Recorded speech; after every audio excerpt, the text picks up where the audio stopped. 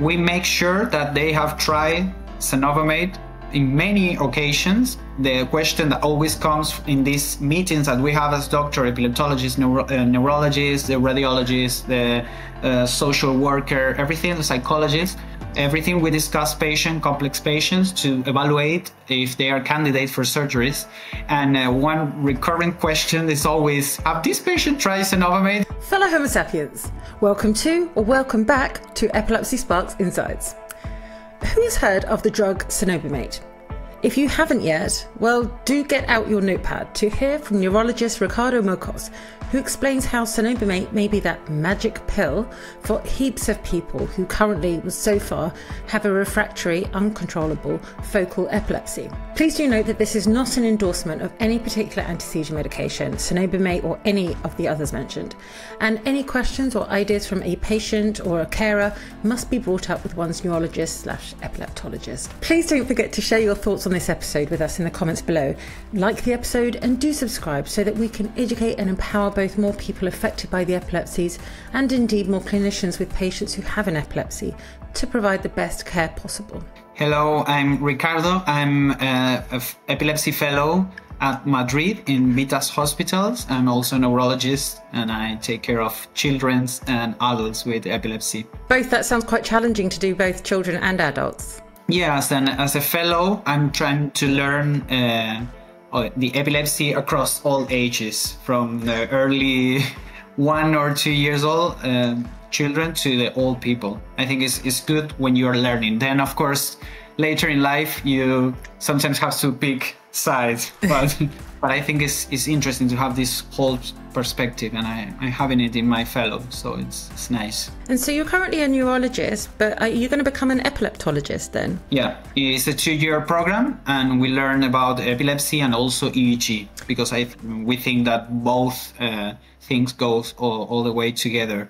So you have to learn a lot about EEG and a lot about patients and their lives. We've spoken a bit about this before, but so there's a relatively new drug. Cenobamate is an anti-seizure medication that has not been around long, especially when we compare it to, I don't know, like phenytoin or even like more, I don't know, sodium valproate or, lamotrigine. It's quite a new drug. Can you tell us a bit about that and what you think of this medication, please? Cenobamate is one of our new tools. It was approved in the US in 2019 and in the European Union in 2021. So it's one of our newer tools that we have to treat seizures.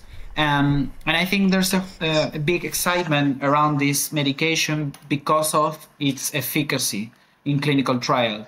Many of us as epileptologists, as neurologists, we are considering this medication as a game changer for many people, especially with focal onset seizure.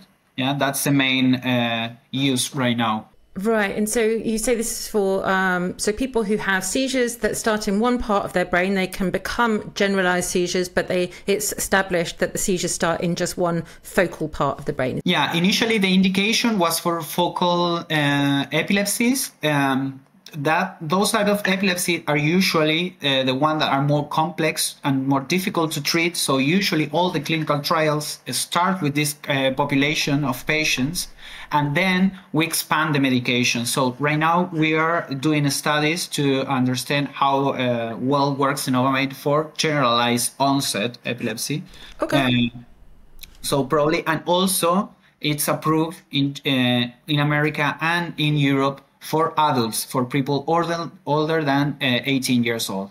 But we are also studying it in children because it's also probably very efficacious. And what is that success rate? When by success at the moment, I'm talking about stopping and preventing seizures in the people who take it. So every time we discuss this efficacy, we have to see 3 different type of studies. One is the clinical trials, are the one that regulatory agencies looks, and those are usually 3-month follow-up patients in a very controlled setting. Then comes 1-year follow-up. Those are called open label extension studies.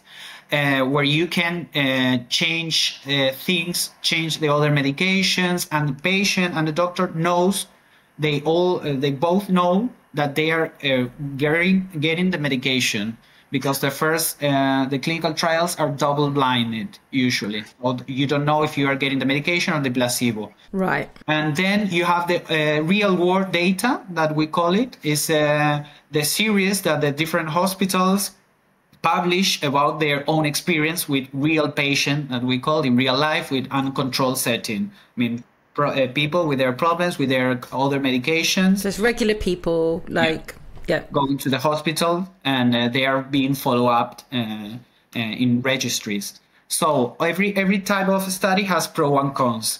But if we see in Cenobamate, all of them show more or less the same results. It's a very good thing. And the result from the clinical trial show that the responder rate, that's what we call when patient reduce at least 50% of the seizures. Okay. The higher dose was around 60%. 6 out of 10 people with this very drug-resistant epilepsy responded at least with 50% reduction of the seizures.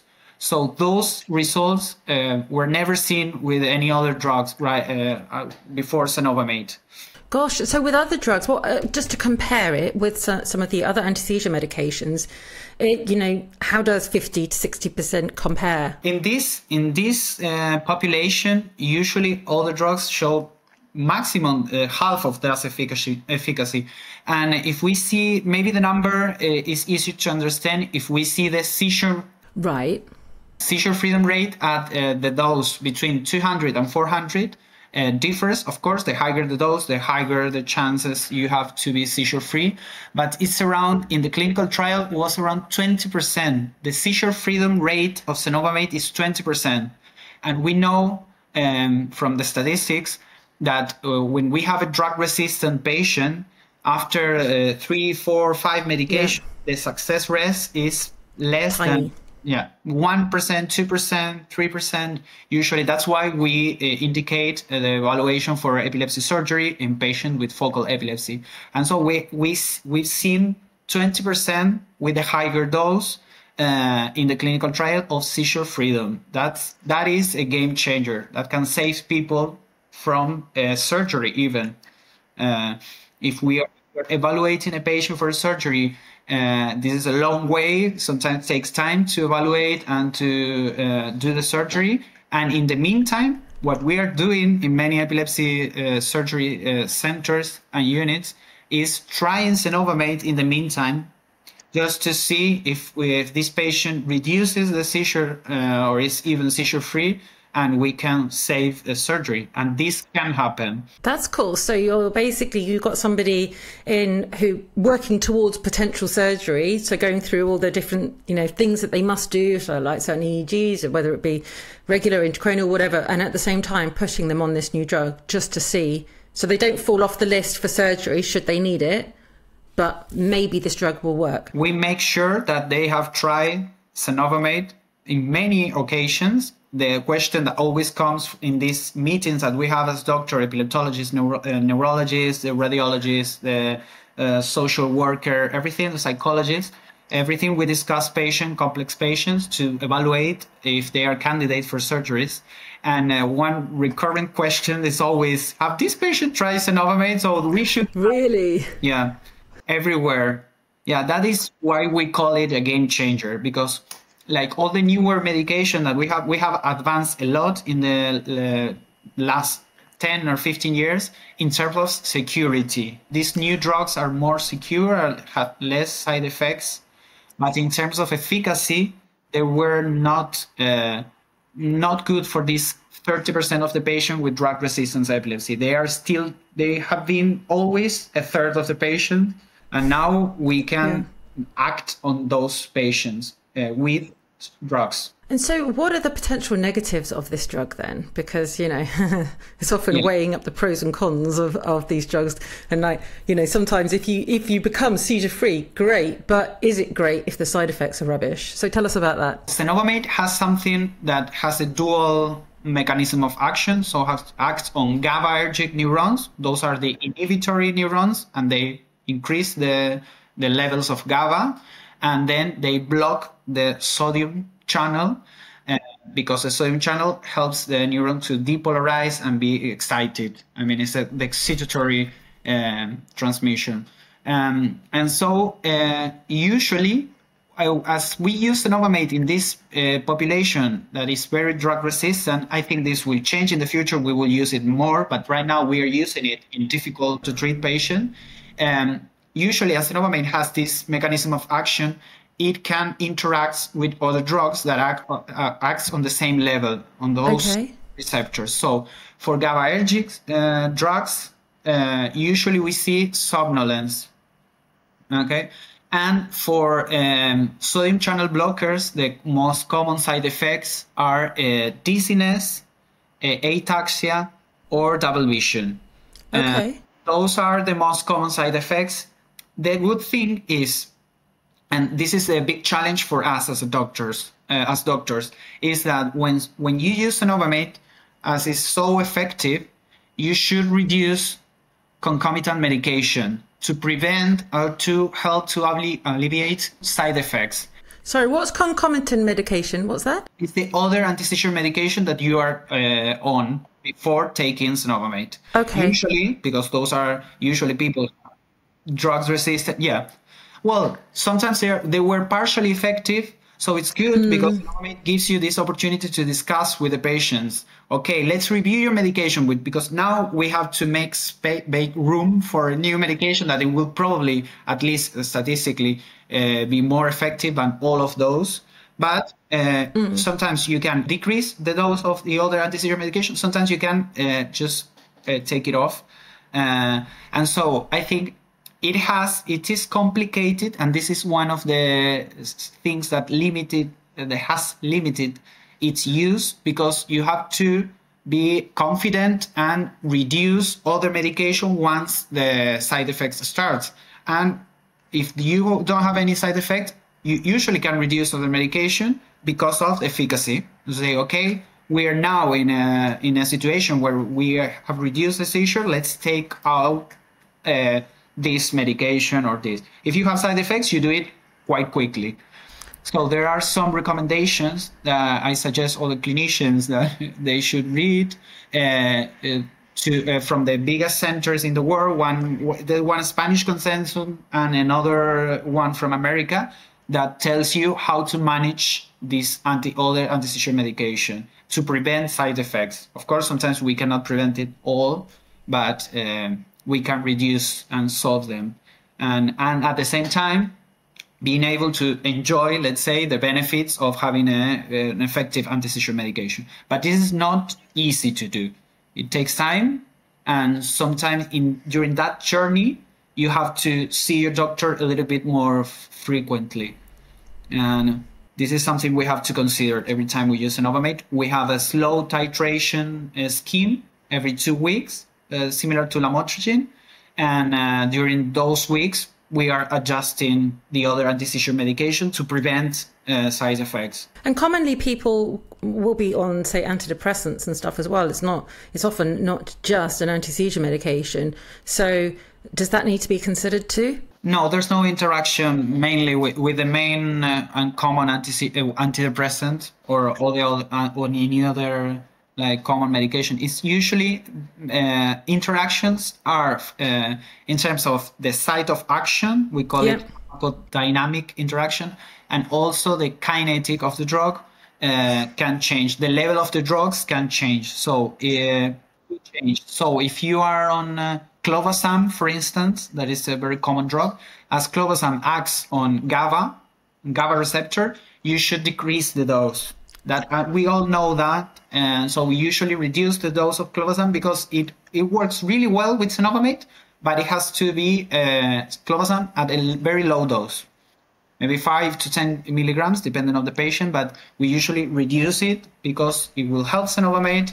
But if you keep it in a very high level, in a very high dose, you will have a lot of somnolence. or drowsiness. Going sort of continuing with the sort of side effects, what about mood? Depression, anxiety, other mood disorders are very common in people with epilepsy, and sometimes as a result of taking medications, whether that's direct or indirect, whether it affects your cognitive function, that can cause you depression or whatever. What are the impacts of the drug when it comes to cognition and mental health? It has an indirect effect. Like lamotrigine or valproate, we know that they have a positive effect on mood, for instance, or depression. Cenobamate doesn't have this particular mechanism of action or effect, but I think that it helps you. It helps you to reduce medication that you already have that can have a negative effect. So at the end, it helps you to reduce the burden of the medication of the patient. And if you have a very effective medication that reduces seizures, then this will improve probably quality of life and other aspects of your life. So I have to say, particularly, this medication, it doesn't have a positive effect on mood or cognition in general. But what we see when we evaluate in the long term, because of the reduction of the seizures, we see improvement in those areas. So at the end, it has an impact, but it's not by itself, let's say, like all the drugs have. Of course, it's a new medication, and we will see long-term, like 20 years. The first clinical trial has been 10 years ago, so we have information. But of course, once we use the medication in the whole population, then we see other things. But it's more or less neutral. The only things, the precaution that we have to have in our mind is that if we increase the dose very quickly, we can have allergies. Oh, but only if you do it quickly. Exactly. Yeah, we reduce the risk, like lamotrigine, of this allergy. It's called Rest syndrome. It's basically skin rash plus other things like fevers and things. And so the titration period is long.